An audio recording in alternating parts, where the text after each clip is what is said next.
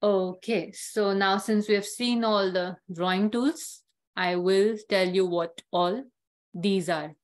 So in your right hand side, you can see the entity information.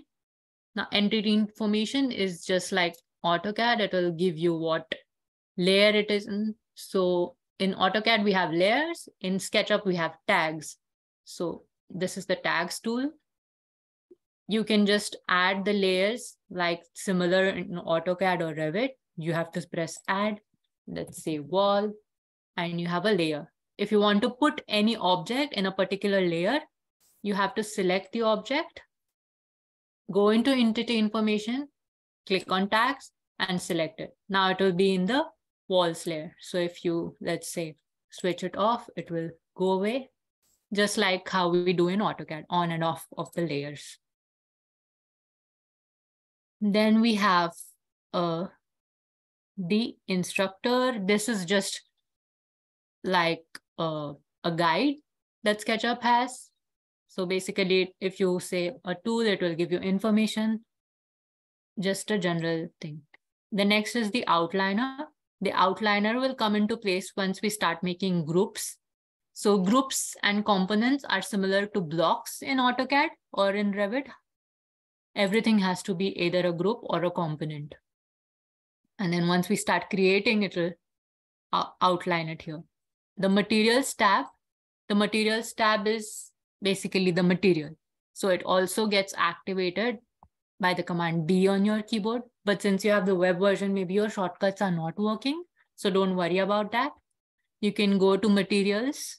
In materials, SketchUp has some default materials already, like the color, grass, mirror. These are just the basic materials that you can use just to show.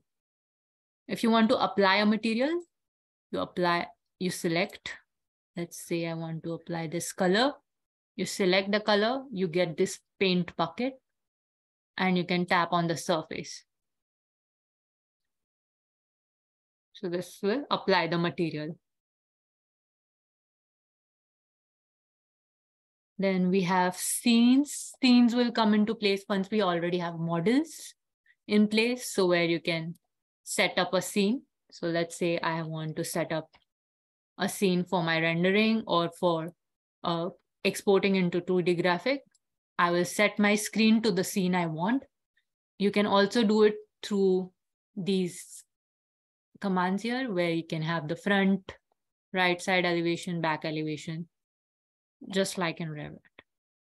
So once you have selected the scene that you're happy with, you can add your scene here, and you have a scene that can be exported to a 2D graphic. Styles, let's not go into styles in detail. This is just, it has different styles basically for your modeling. We will just use a basic default style for right now.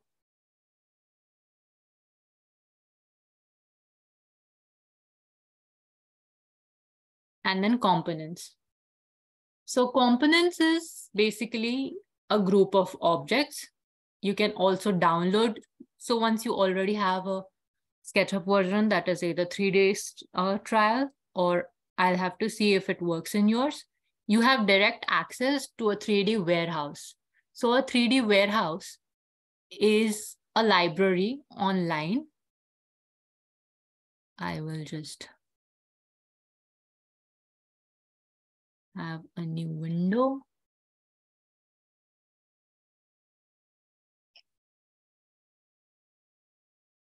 If you go and type into Google 3D warehouse, you will be directed to this site, which is a SketchUp official 3D warehouse, where people have modeled and already placed like a library of these models. You can download it from here if you want to search for any model. So these are actually pre-modeled, let's say. Sorry, but you are not sharing the screen, so I'm not seeing. Oh, okay. Just a second.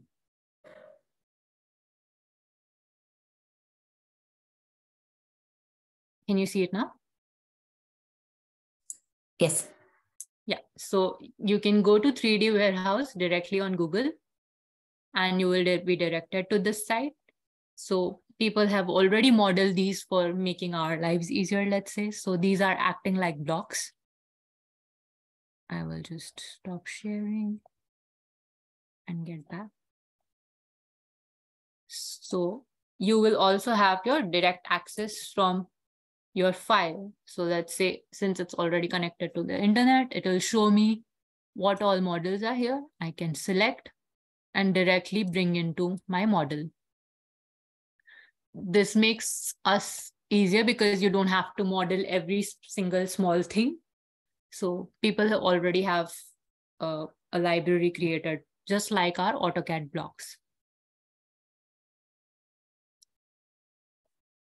Now I'll tell you what actually components are and what actually groups do.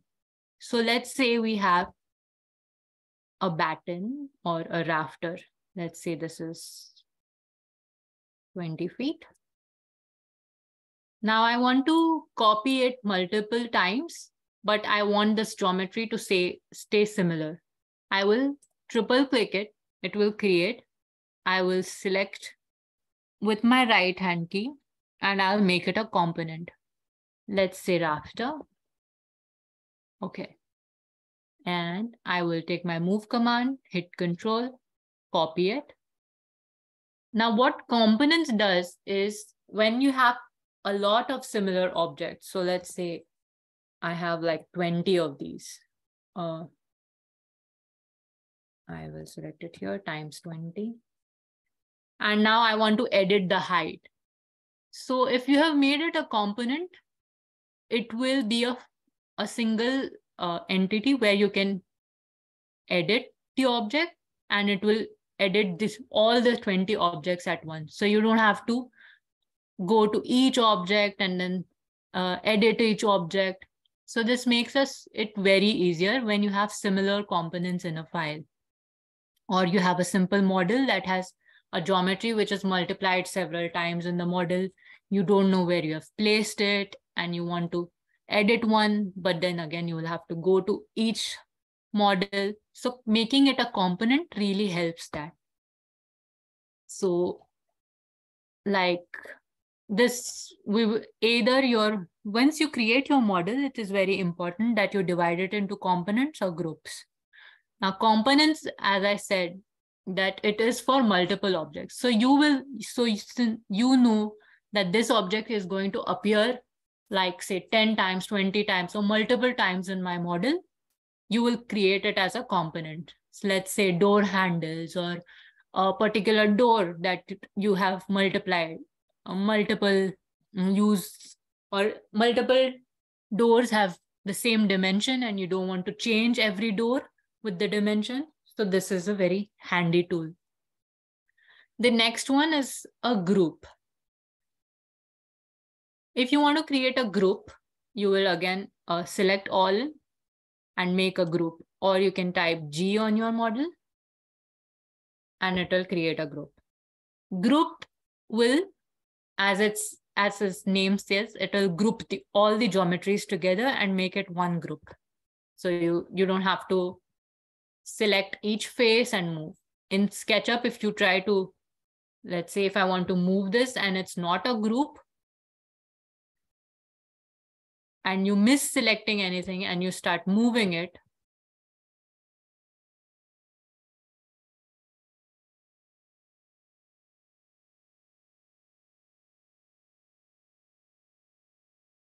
so let's say I select this line and I start moving, you can see that it's all attached and it will not move.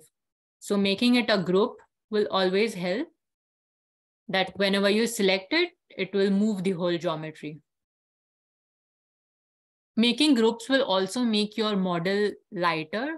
So like, since you will have multiple geometries, your model starts getting heavy, your file starts getting heavy. So I recommend that anything you make in SketchUp, you group it so that it's easier to move and locate.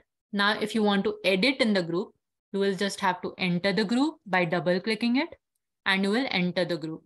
You can make changes. This will help when there are multiple objects that you have and it makes it difficult to edit the object. You can also hide the rest of the model. So let's say you are in this group, you don't want to see all this. You can just say J on your keyboard and it will hide all the geometries and only keep the active geometry. Or you can go to camera, view, component edit and hide rest of the model. If you unselect that, it will again be back. This will help you when you're drawing or editing small objects in a big model. We will get to that. Once we start modeling, you will start knowing what actually it is. Now, if you want to add a geometry to this, let's say I add a geometry. If it's not a group, let's say explore. Now, if it's not a group, you have added a geometry. Now you want to move this geometry. You won't be able to move it because it's stuck to this object. That's why I said that making a group. Now this is a group and I draw in this, make a geometry. Now this will be a separate geometry. Now you can move this, select this, add it, and it will not affect your previous geometry. So that's why we use groups to define a geometry or define a model. These are the main commands that you are going to use. Groups and components, you will define everything in your model either as a group or make it a component. So let's say you have a side table, you can make it a component because you know that you will be repeating it and you will be editing one side table and you want them to edit all the side tables at once. You will be able to do that. Now, if you want, since this is a component and you start editing in this, it will start doing it in all the geometries. Now, let's say you don't want it and only want to edit this rafter alone. What you will do is select, press the right key and make it a unique component. So now if I go here and I start editing it, it won't affect the rest of the components. And now this one becomes a separate geometry. So this also helps because if you want to edit, let's say one side table and you don't want it to affect all the side tables in your model, you can just make a unique component and start editing.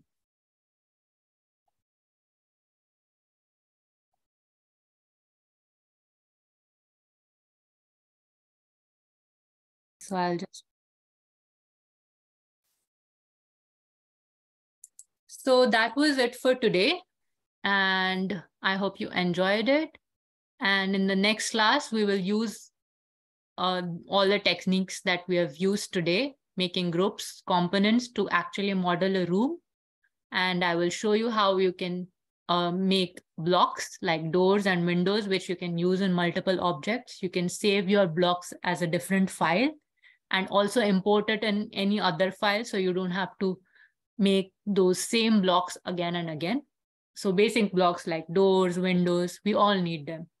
And we will also design our first furniture next week. So we will design a bookshelf in which I'll show you how to design a bookshelf with proper measurements, multiplying the shelves, giving it height and basically a full furniture. And then you can place it in the room that we have designed.